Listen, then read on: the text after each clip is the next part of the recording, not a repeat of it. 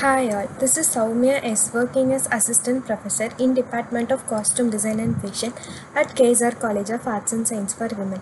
Today we are going to discuss about the topic Elements of Woven Design. Woven fabrics are made by using two or more set of yarns interlaced at right angles to each other. Much variety is produced by weaving. Classification of woven structure.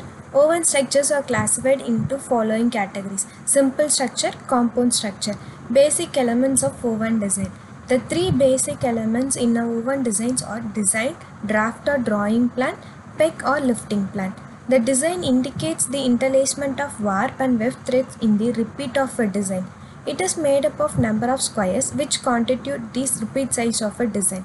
The draft or drawing plan indicates the manner of drawing the ends through the heel dies, and it also denotes the number of heel shaft required for the given weave repeat. The choice of the type of drawing plan depends upon the type of the fabric wound. The peg or lifting plan provides useful information to the weaver. It denotes the order of lifting of heel shaft. Types of drafting.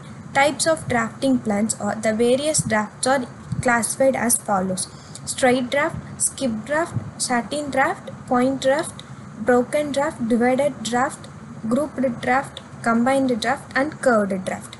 Weaving and its classification. Weaving is a way which several common cloth and fabric styles are created. Weaving can be double fabrics like satin and cotton that we use every day. Types of weaving: plain weave, twill weave, basket weave, duck weave, jacquard weave, dobby weave, and satin weave. Characteristic features of weave structure. The vertical lines or space is represented as a warp.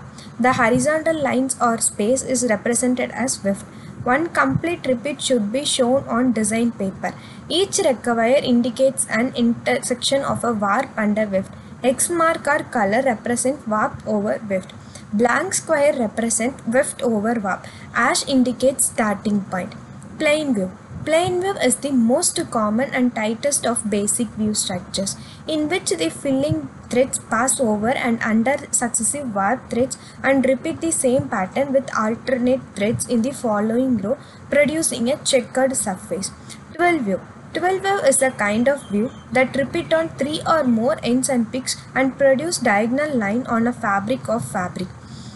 In regular twill weave, the diagonal lines or twill line produce at 45-degree angle with the horizontal. Satin weave, a weave in which warp threads interlace with filling threads to produce a smooth face surface. A satin fabric tends to have a high lustre due to the high number of floats on the fabric. Satin weaves produce smooth, even and glossy fabric surface.